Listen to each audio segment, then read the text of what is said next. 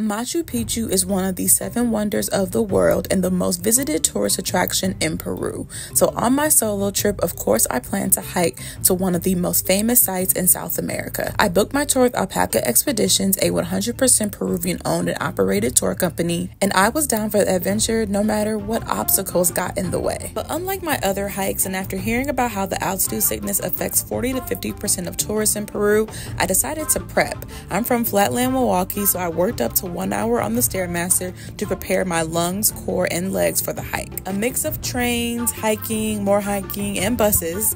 Let's go to Machu Picchu.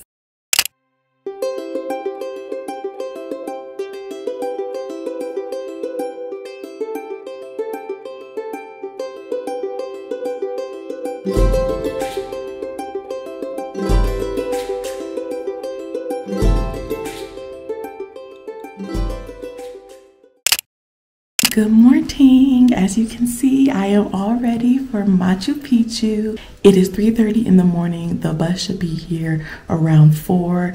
I tried to get some sleep, but honestly, I'm very nervous. I thought I was gonna oversleep and I just don't know what to expect. But yes, I'm up, I'm ready, I'm dressed. The outfit's giving hiker girl, travel girl, all my new hiking clothes. I'm so excited.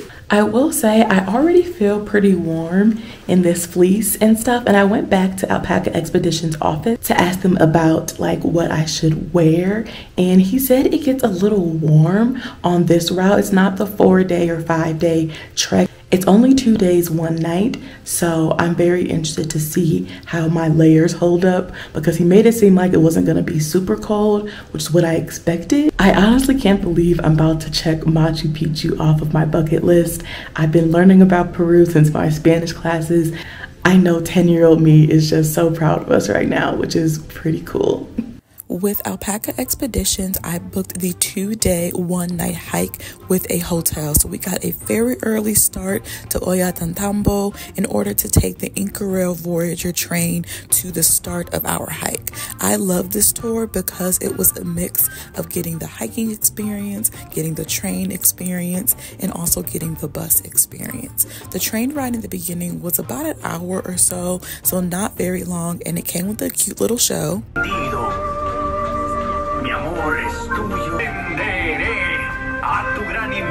It wasn't the most comfortable train ride, so I am glad I upgraded to the one I will show you on the end with Peru Rail, but we did make it and the hike finally began.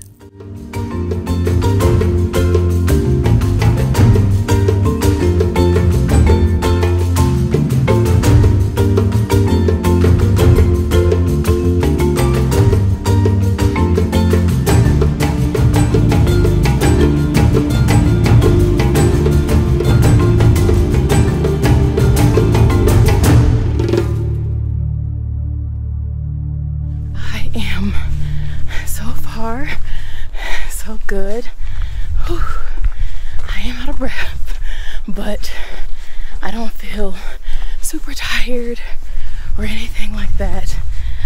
Whew. But it's beautiful. It's not super hot, not super cold, but definitely a hike, as you can see.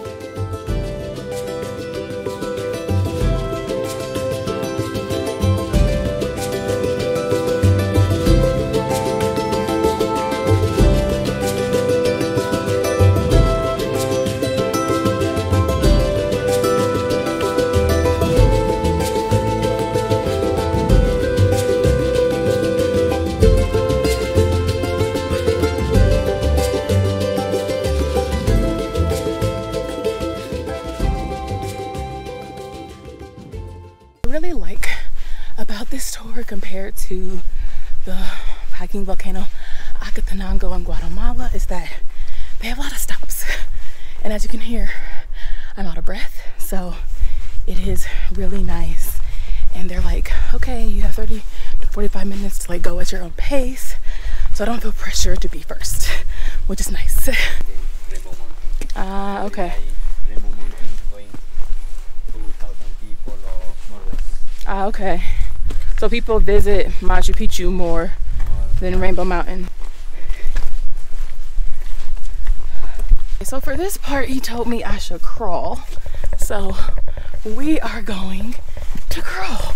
Because when your tour guide tells you to do something for your safety, I, for one, am gonna do it. But honestly, I may not have to crawl. Let's see. Ooh. Just kidding. Okay.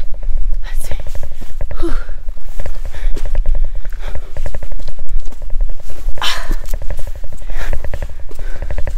Okay. Okay.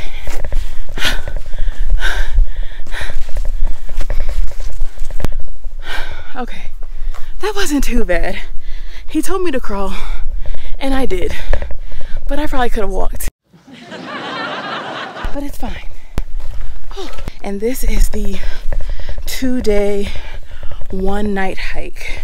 So it's not the full 4 or 5 day hike you may have seen.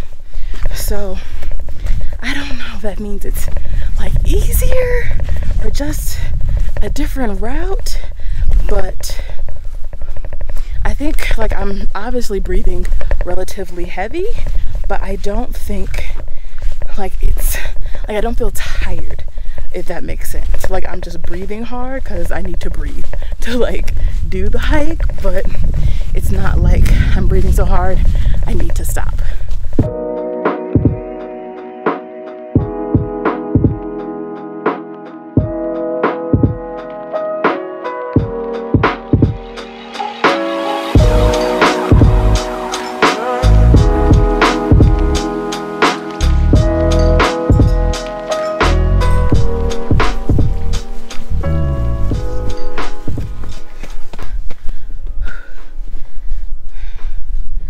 Hiking 300 steps, very narrow, very steep, very out of breath. Oh my gosh. Okay, let's go. We go up that way? I don't know. That's why I waited. Oh. Good job. We go that way?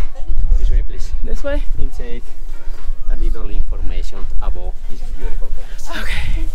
Nice. We made it. Barely. So in this case, they were doing their own expedition, but as well following the same way that this. Just completed the hardest part, probably the steepest part.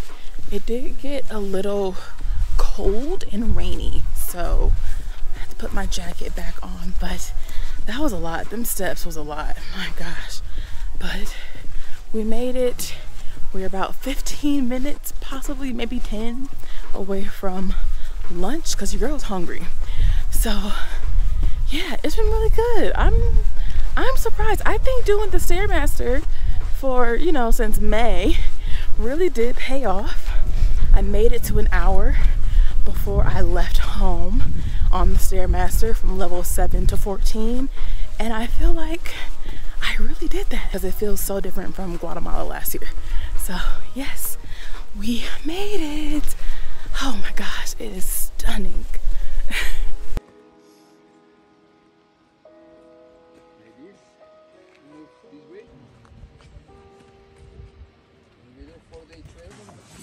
This way, please, yeah? Be careful. Oh. Oh snap. Okay. It's okay, it's okay. Release. Oh, okay. Put here your day pass. Okay.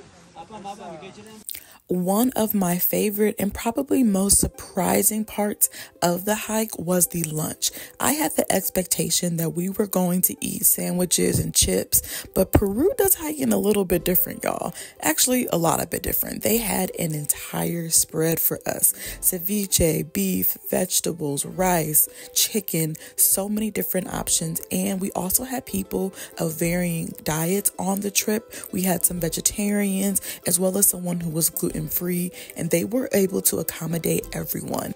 I love the communal style eating, which made for great conversation to talk about the tour and how we were feeling, of course, in between stuffing our faces. So shout out to the Alpaca Expedition chefs who have to carry all of this up here every tour. You are appreciated.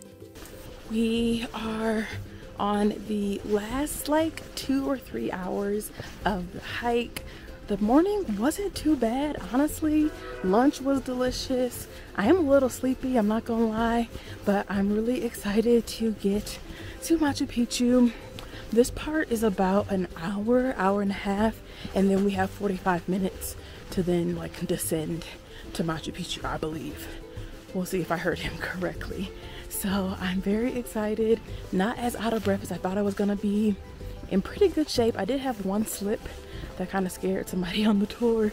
He was really nervous, but he caught my arm. So yeah, be careful out here, especially if you're coming in their wet season, which is right now. Make sure you have hiking shoes and really good tread on them. So I'm going to keep walking and hopefully not get too out of breath. According to that sign back there, we are 1 kilometer away, which is 0.6 or 0.7 miles away from the Sun Gate. So these stairs though are gonna be deaf of me. Take a little break. Right, oh my gosh. I'm taking a break right here for a second. Also, if you couldn't tell, I had to put on my raincoat or rain jacket. I highly recommend one because it was raining earlier, but now I'm kind of hot, so we're gonna take off some layers. I climbed up those stairs.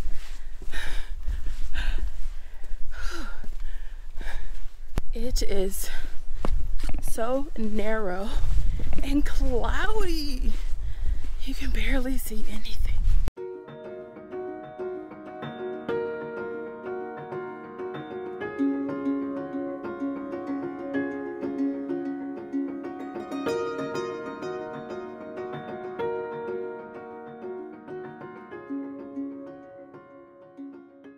I am out of breath and I definitely stink, but we are about to approach the Sun Gate.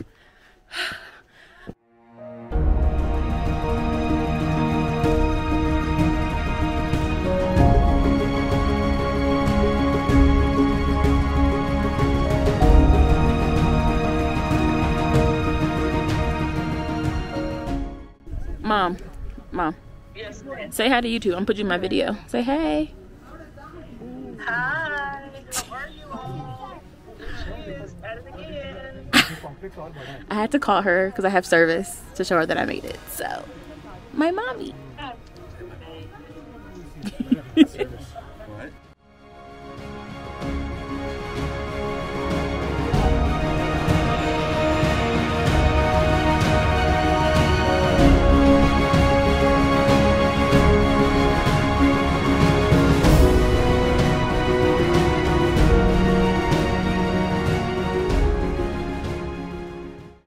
We made it. It's cloudy, but it's there.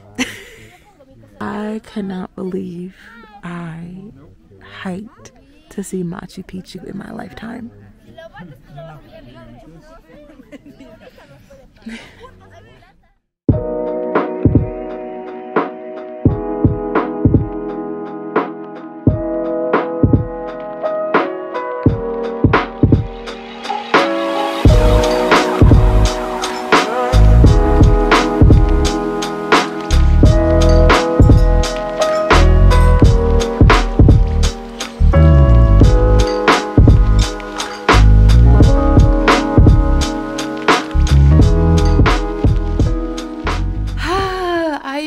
Hotel and I love it. It's so nice. I started to do the camping, but I'm really glad I didn't because it's raining and this hotel room is super dope. So I'm very excited to be relaxing.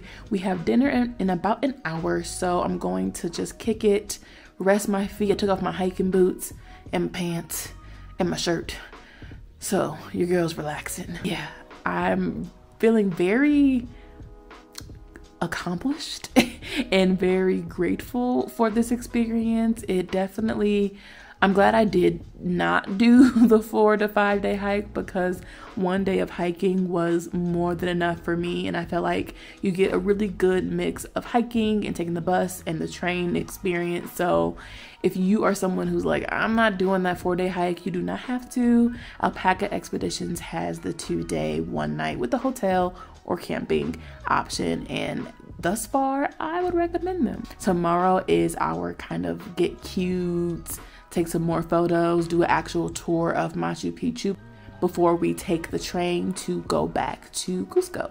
So let's relax, okay? Let's relax, because we earned it.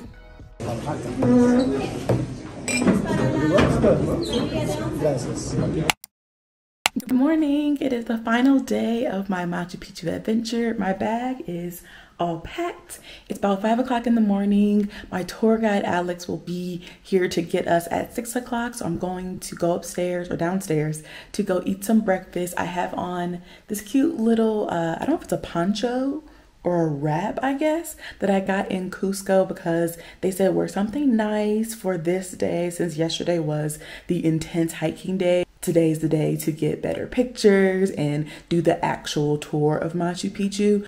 And it ends with a train ride back to where we started, as well as the bus back to Cusco. So a very full day, not as intense as yesterday, but again, cannot believe I'm at Machu Picchu. Side note, this hotel is really nice. I'm very impressed with the quality of the hotel. I'm gonna put how much the tour cost somewhere over here, but I think it's a really great price. I did have to pay extra for a single room, so I am a solo traveler. It was about $50, and because I upgraded my train ticket to like the Vista Dome train, I had to pay additional $75 for that. So if you're interested in traveling with Alpaca Expeditions, just know there may be some additional charges. But overall, love it. Had a great night's sleep in that big old bed, and I'm just ready to get the day started. I feel very well rested, got a great night's sleep. The dinner was delicious last night. So let's enjoy this last day in Machu Picchu land. While there isn't a lot of hiking on the second day, you do learn a lot. So once you finish breakfast, your tour guide from Alpaca Expeditions comes and gets you, and we head back on the bus from Aguas Calientes back to Machu Picchu, and we learn more about the history of Machu Picchu. I think a lot of people forget that this is where people used to live, and even though it's more of a tourist attraction now, there is so much rich culture and history and tradition here in Machu Picchu, and Alex, my tour guide, did a great job of explaining it all. But what I think is most remarkable about Machu Picchu is how the communities here have preserved what it looks like. This was built around 1450 AD. So the fact that it's still up and running and very well maintained, I think is a testament to how Peruvians and descendants of the Incas are very protective of their history, of their culture, and want to honor it, but at the same time are willing to maintain it in a way for tourists like me to be able to experience it and learn more about their history. So I always remember to be respectful and listen closely, because there's so much to learn.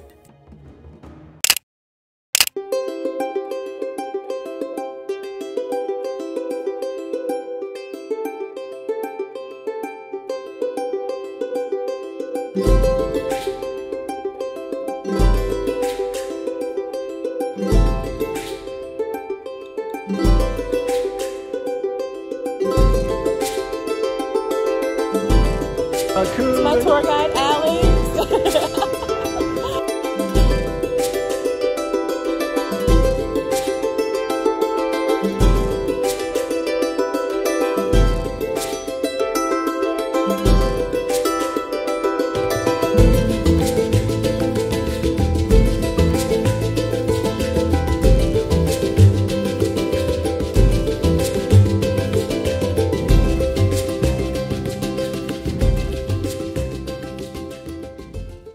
Boarding my train back was a smooth and easy process. I even got to drink a Spanish wine that I haven't had since I lived in Spain in 2017. So I took my glass and sat back, relaxed, and enjoyed the view. It was an incredible experience. I loved hiking Machu Picchu. I loved the buses. I loved the trains. I loved the food, and of course the entertainment. So on this Peru Rail Vistadome train back from Machu Picchu to Cusco, you get some entertainment, some dancing, a fashion show, and of course riding through the Peruvian hills once again, as well as some rivers are in there too.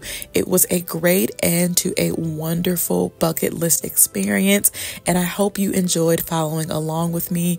As always, stay curious, and I will see you all on my next hike, which will be Rainbow Mountain.